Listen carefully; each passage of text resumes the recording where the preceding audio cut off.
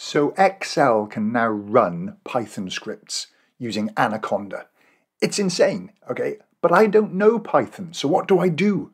Well, I turn to my friend ChatGPT with a decent prompt to help me analyze my Excel data and help me learn Python along the way. Okay, so let's check this out. So in the beta channel of Excel, it's slowly rolling out. This button is slowly appearing on the beta version of Excel. Okay, so not everybody has it yet, but you can start inserting Python, and I'll show you how in a second. But let me just show you sort of what I prepared earlier, just to give you a sense of what's possible. And I'm only learning this myself, so I'll come up with better use cases. But this data, I've turned it into this little data frame. So here's some Python code. Those of you who know it will be excited by that. But then I can unpivot that table to the left. Look, this is an unpivoted table. Or, check this out. You can even add heat maps like this using some sort of function like this in Python. Okay? Which is pretty cool. So I'll show you how to do these two things using my prompt in a matter of minutes. I'm in GPT4. And I've got the advanced data analysis turned on. This used to be called Code Interpreter. If you haven't got it on, you've got to go down to your settings in here and settings and beta features and turn on advanced data analysis. Okay, so it's on. I've actually found this works even if I don't have this on, but GPT-4 is way better than 3.5. GPT-4 costs $20 a month. Okay, I've got my prompt. Check out Access Analytic on YouTube. Okay, so I'm just going to paste this prompt that I've got and send it. Now this prompt is me telling GPT-4 to imagine, and let me minimize this. I'm going to say, look, imagine that Python operates in Excel. Okay, so I'm telling it to work on that assumption. And I've told it what libraries are already loaded. And these are the libraries that are loaded in automatically. And I've told it I need it to do these sorts of things, okay? Always start with df underscore and stuff like this. And it must put explanations inside the code to help me understand what's going on. So that's my prompt. Okay, so let's go and grab some data and ask it to help us. So I need to unpivot the months into rows for data like this. There's no real, I could tell it I need to turn the columns into rows, or it's gone, okay, there's this function called melt. Right. Let me narrow this down a bit. Okay, and it's doing all this stuff for me. And I told it to add this commentary, and I told it to do an explanation at the end. What I have noticed is it's actually hard-coded in the months, and I've actually given it an instruction not to do that, so that's a bit weird. But let me just try this out. Okay, so don't hard code month names. Send that.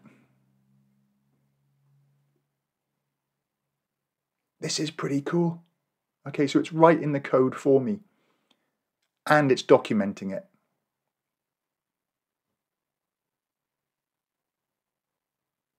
Okay, let's copy the code and let's see how we put this in Excel. I'm just going to go to I'll go in the same sheet. I'll go over here.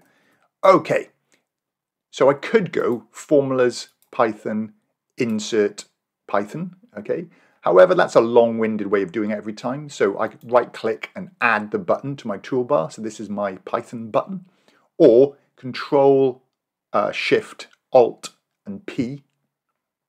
Lot to remember.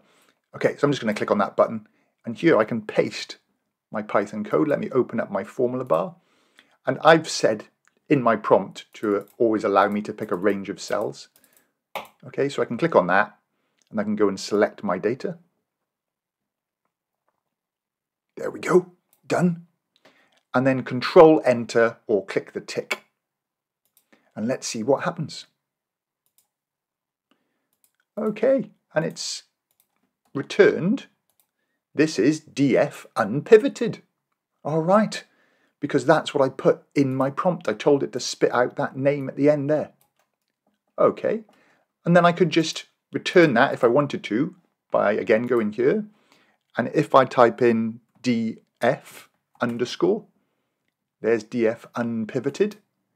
Click on that, click the tick or control enter, and I could return this as an Excel value. Control Alt Shift M, if you remember.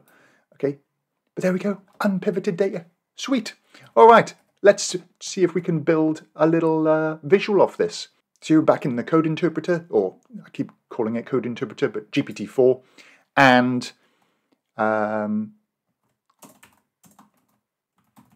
based on the above, I want a heat map showing salesperson sales by month. Okay, let's see what it does.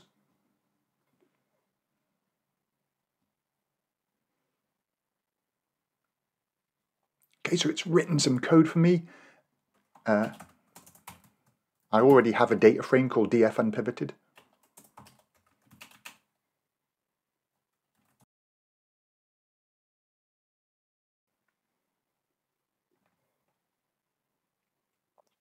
Awesome, and give me the code in the comments for some alternative colors.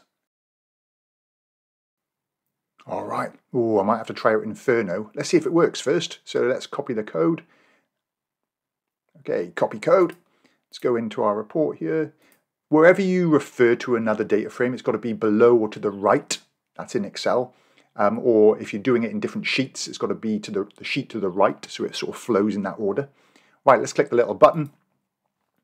Control V. Click on the drop down. Okay, so it's saying df unpivot suitable. Okay, here it goes. Let's just give it a go. Click on the tick or press Control Enter.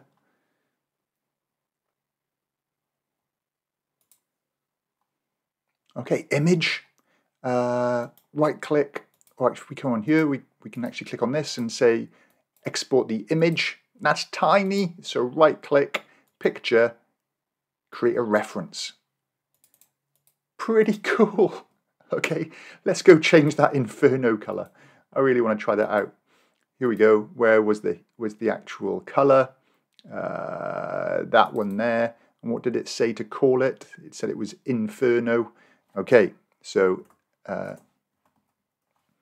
in the double quotes, Inferno, Control Enter. What does Inferno look like? Wow. Okay. All right. Anyway, I'm just starting to learn this stuff. These prompts are going to be really useful. Find them in the YouTube channel description section of the video, and I'll catch you in the next video here.